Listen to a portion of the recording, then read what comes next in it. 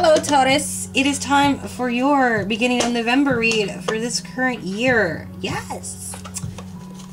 How are you? Okay. Taurus, this is for Sun, Moon, Rising, and Venus. Please check your charts. This resonates with you. Good deal. I hate bending my cards because it always... I mean, I know it shows use and such, but it's like they were straight before I touched them and it drives me crazy. Anyway, yeah, Sun, Moon, Rising, and Venus. If this resonates with you, good deal. If not, do not worry about it because it's just a card game. Just boop your nose and away it goes, right? Also, crosswatch your switch where you need to because I have no idea who's doing what. I mean, I can get the feeling, but usually, like, yeah, sometimes I mess it up. I'm only human after all. Also, newcomers, first readings on the house, and I do accept tips and donations. So, you kids enjoy that. So let's see, Taurus. You have Bride in a Cage. That's terrifying because my sister just got married and she is a Taurus. That's disturbing as fuck. This better not affect my sister because I will fucking throw a fit. I think she's a Taurus. I think. I don't know. I gotta check that shit. I might be completely fucking wrong, honestly. I should know. I know her birthday. Let's see. What number are you? 21? 21. Bride in a Cage. The moon phase is waning crescent. Stage is denial, much like the stages of death. What is it?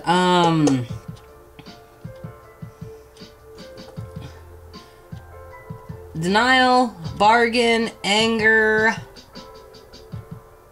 depression, and acceptance, right? Tomorrow will be the right moment. Tomorrow will be better, even if today is hell. Visual seed. A gorgeous white wedding dress shines through the neon gray artificial light of the evening. It is worn by a mannequin with a disassociated skeleton head. It seems to be a happy place. If not for the light, the mannequin stares at the outside while the purple laser grid cage holds it in. Sentence. Did we die wanting for the perfect day, or were we never alive? Going dark, when we put the good of our lives just in our expectations, we can dismiss the present. Waiting for the dawn we know will arrive. The future becomes a shopping cart. It needs a bit of this, it needs a bit of that, a few kilograms of that, and also a couple of boxes of another this. When we look at it, it shines like the brand new day in a commercial. As it happens with commercials, when the future comes, it's not exactly perfect. The smile is forced, the day is too hot or too cold, the kiss is dry, the lion limps softly and doesn't roar. As long as something is not here, but is pushed for further along the timeline, we have the luxury to take it off of reality and treat it as a fantasy. We push forward and we push forward until we actually catch up with our dream, and then we crush. The future should not feel like a cage, not even a gilded, wonderful, handmade designer cage. The future is a tree, gnarled, rough to the touch, full of flowers only in spring, dense and damp through the rain, absolutely imperfect. These cards are so interesting. It's like, I always think that they're going to be something else, but it's like, nah. Anyway, let's go ahead, Taurus. Okay, so what do we got for your well, not that. Energy, my bad. The Emperor reverse could be in areas you're involved with. I'm gonna be so mad, but no, whatever. The situation is the 10 of Wands. Let's see. Wants and wishes. 2 of Pentacles reverse. No options? What? Obstacle and challenge is the Sun reverse. Let's see. Fears and rejections. The past. There's something about the past that you're fearing and rejecting, probably from childhood, Taurus. And Crosswatcher, of course. And then we have the Knight of Pentacles. This is how it starts, this is how it'll end.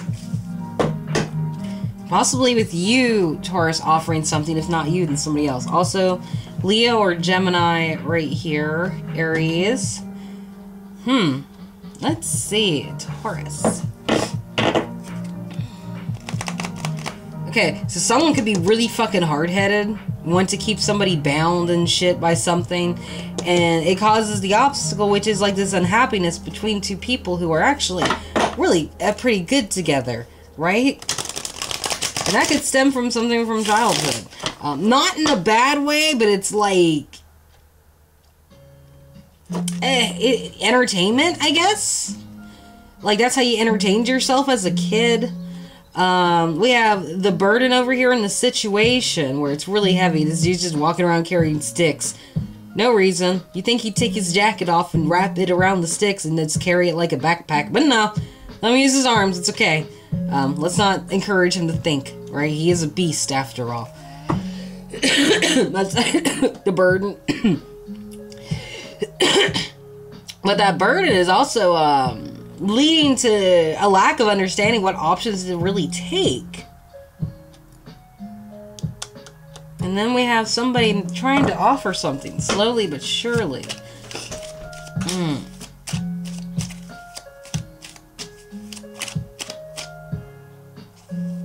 What is that? Okay, that's just math. Okay. So let's see, Taurus. We got, with the Emperor. This is how this person feels good. Literally.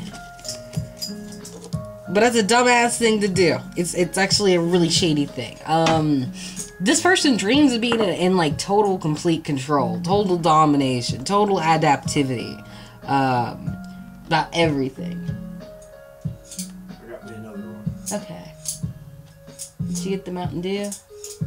I'll go back for it. Oh my god. Figured you did. It's cool. But yeah, it's like this person's living a dream that'll never happen. It's just like, I am controller of my world.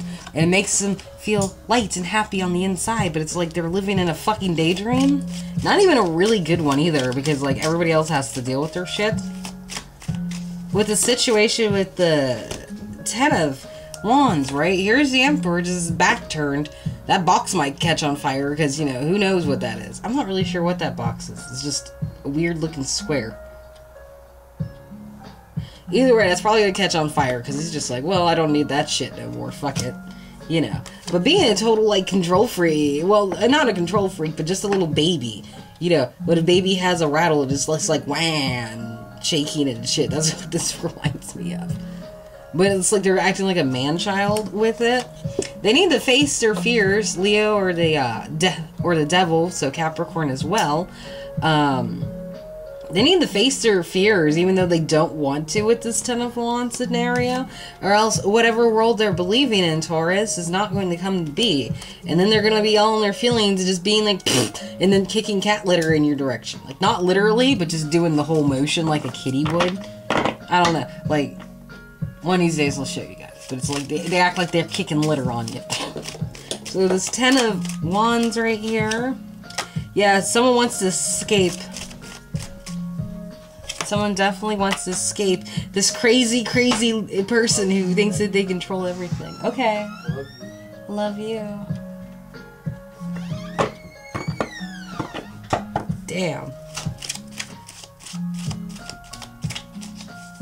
Yeah, so this guy is a problem for you, for sure. You need an escape plan. That's what you... Okay. Wants and wishes, not knowing what options to take. You feel like there's no communication, nothing of real value being established in this scenario. Nothing's actually being fruitfully made. And you really don't want to get into a fight over all this shit, Taurus.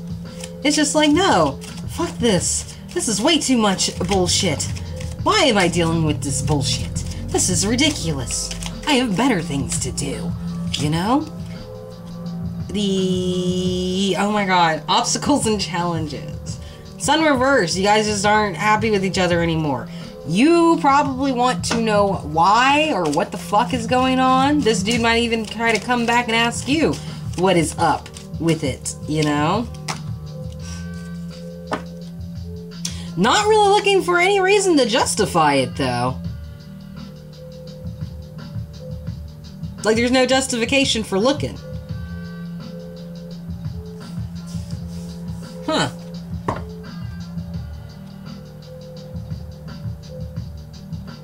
It's like if you're trying to fight for this Taurus and Crosswatcher, do you even have a reason to? Like, do you have a reason to try to spy and look up information on somebody who makes you feel like you're trapped and you need to escape because they control everything? And just because it makes them feel better, even though it's a fucked up thing to do? You know? Okay, box, whatever. Alright, fears and rejections with the Six of Cups, right? Someone might ride off in the huff, because that's what's emotion. Huh. Like, act like they're in the dark about feelings and such, right? Taurus, this could be you. Having your back turned as well. All nettled and stuff. Yeah, this is something you probably learned from when you were a kid. Just shut off emotions and turn your back. And then you're gonna be slow with, like, whatever it is you're trying to offer here, but what you're offering is, like, hopefully a fucking reason, because I don't see a reason for you to wonder.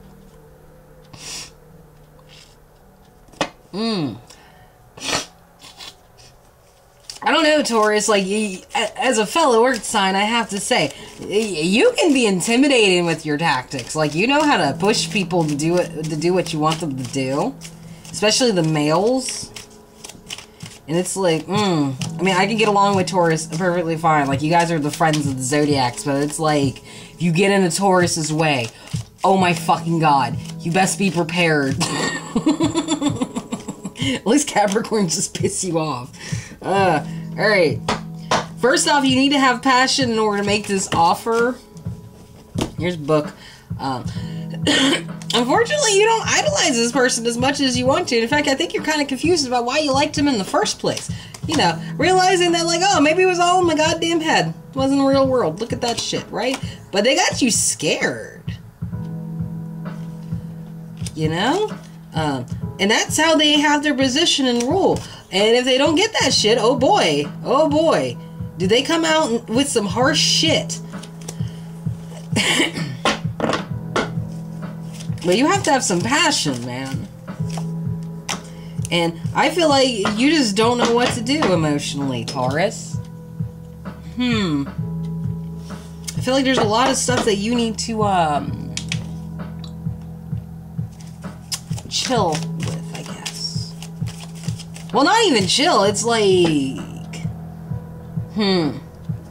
It's like, alright, Taurus, think of it this way. If you were watching your friends go through this exact same scenario, what would you tell them? You know? It's one of those things where it's like, you have to think of it like you're a person who's watching your friend go through it. I think before you can actually sit there and think, oh, well, it's reasonable. It's like they're in love, you know? Like, alright, but he gave her a black eye. Oh, well, you know, like, you gotta look at all the pros and the cons in it. Like, you know, fuck love. If you love this person, that's great, but you can love them from a distance. 1,000 miles away, to be specific, because that's usually how that goes, you know? Like, But I feel like you want to hang on to somebody, you know, for future reference, a little bit. Up here with the energy. You really want to make it work with this guy. You just want to share stuff with him. Be his empress. But you'd be, and that's definitely you, Taurus. Like, you just want to raise ducks. You want to be proud of your fucking ducks. Look at her face. She's all happy with her ducks, right? That's what you want to do, but at the same time, dude, it's like...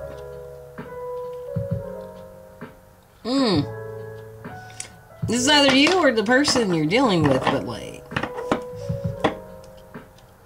I think he does enjoy having you as his empress. But I don't know if you're enjoying it. Oh dear. In the situation, someone's being haunted by a guilty conscience, I feel like, and they gotta fight that shit in the form of a lizard monster. And that's what haunts them a lot. It's like,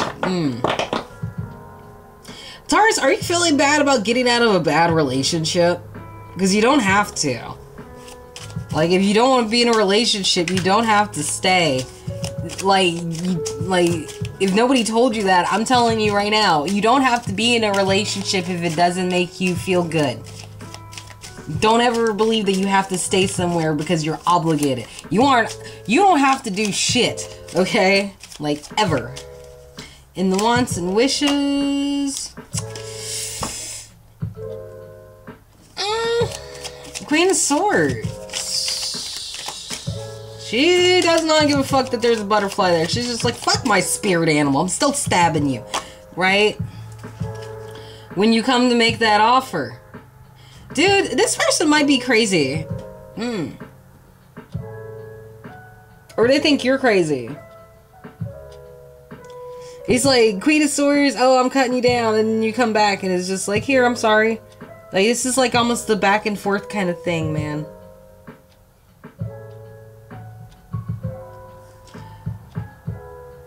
Like, to be honest, I can't tell if, like, you're doing this out of instinct, or if they're doing this to you to make you feel like you need to give something to them in order to make up for it. Which, no, you don't. Don't give them shit. If they're coming off on you, like, cutting you down, and that's the way that they get shit from you, like, that's terrible. Like, they shouldn't be cutting you down or any of that shit. At the same time, I hope you're not cutting people down and then coming back with something to make them feel special afterwards, because that's kind of abusive. That's like gaslighting almost, and physical malformation, you know? Okay, so the obstacle and challenge. What comes up after this? Death, Scorpia's card. Everyone's dying. People are on the ground. Child's dead. The priest is. Everybody's dead. Everybody's dead. And Death is like, yeah, AC/DC. You know. Let's see. Yeah, Death comes because someone's just tired of carrying this burden right here. They want to take a nap. They want to take a break from it. Like, and that might be what you have to do, Taurus. You might just have to cut your losses and be like, nah, man, I can't do this anymore. Because I really feel like this person doesn't respect you the way that you need to be respected, honestly. Yeah, you give them love all fucking day, and then they'll come and shoot it with a fucking arrow. Like, makes no damn sense, right? It's like they want you to settle down with them, but you gotta carry their shit. And then it's like, once you do, it's like they pull you...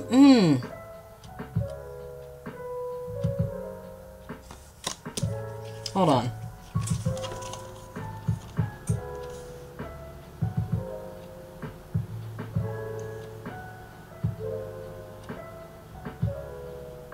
It's like you moved in with them, and now every time you guys get into a fight, they'll pull you off your horse and stab you with your own sword when you try to defend yourself.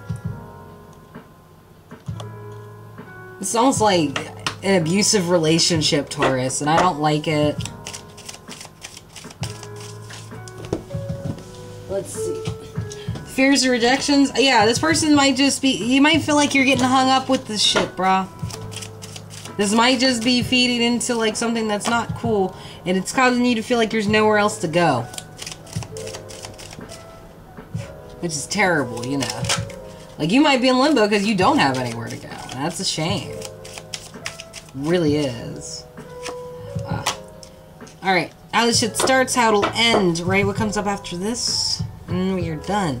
You gotta dump those cups. Well, at least that one that came from the sky, and just be like, no! I am done, you know?